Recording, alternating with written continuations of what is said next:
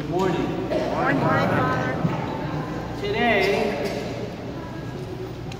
we offer ourselves to our Lord each and every Sunday to celebrate His resurrection. Today, in What We Believe, we will speak about what we believe about receiving blessings and what we believe about blessing objects.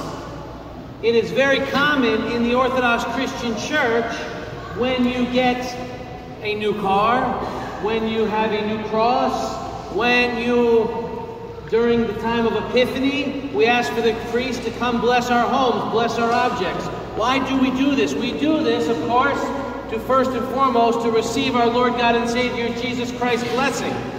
Blessings in the Old Testament were seen as showing favor to God, while blessings in the New Testament we read were for healing, were for sanctification, were for receiving the grace of Jesus Christ upon us. The best example that I can give is shown in our iconography of our church. If you look over on the icon of Epiphany or Theophany, you see Jesus Christ going down into the waters.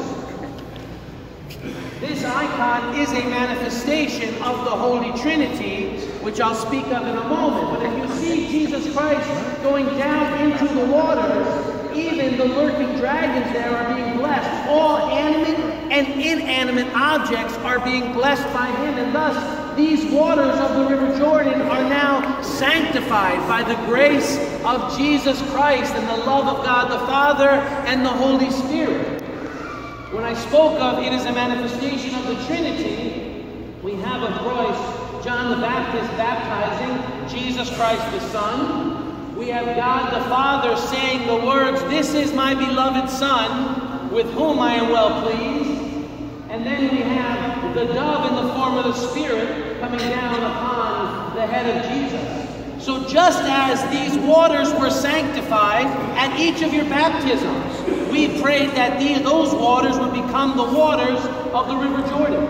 And thus, when we are baptized, and thus when we receive holy water, when we receive blessings in the church, we receive the grace of the Holy Spirit. What indeed a blessing! So therefore, all objects, animate, inanimate objects, all things can be blessed by our Lord. I brought this book out because this is a beautiful book in the church. There's actually 4 volumes of this, and it's called the Book of Needs. Now imagine, how many needs does a human have? Thousands upon thousands. This book is a book of needs, has prayers and blessings for all different things. Prayers for going on a trip, prayers for travel, prayers for blessing of a new home, prayers for the blessing of a new liturgical appointment. If we receive a new chalice or we receive a new spoon for the church, for Holy Communion, we have a prayer for that. If we receive a new cross, we have a prayer for that. If we receive a new gospel book, we have a prayer for that. If we go to your homes to bless your homes, there's a prayer for that. You see, there's a prayer for everything. We believe that God bestows His blessings upon us always. Even when the priest comes and you kiss his right hand, you're doing so because you're receiving, not my priesthood, not Father Alexander or Father Stephen's priesthood, but Christ's priesthood. And you're actually receiving Christ's blessing Himself. So when you come up, it's not just to kiss the right hand of the priest.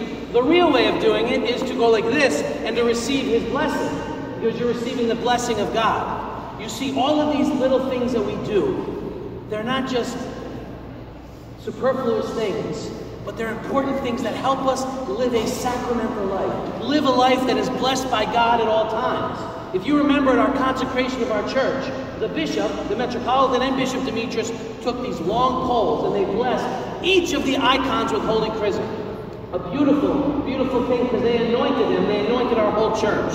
You see, we continually bless them. Today, we're going to offer a special blessing in the church.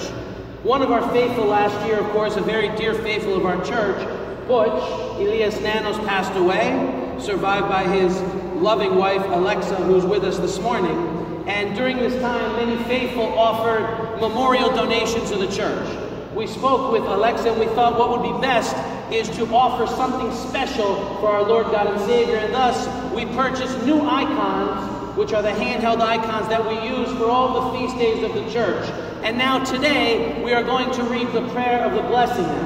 This way, of course, we are always keeping Butch's memory alive here at St. Mark, but we are also asking our Lord God and Savior to come down upon this wood, this icon, to bless it and sanctify it. And thus, may we all continue to live sacramental lives because the blessings come upon each and every one of us. This is what we believe about blessings. So important. Never take them for granted, but rather when you come to seek a blessing of the church, receive it with humility, with patience, and with the respect and the reverence and the love of God. Let us all stand now as we offer the blessing for the Holy Icon.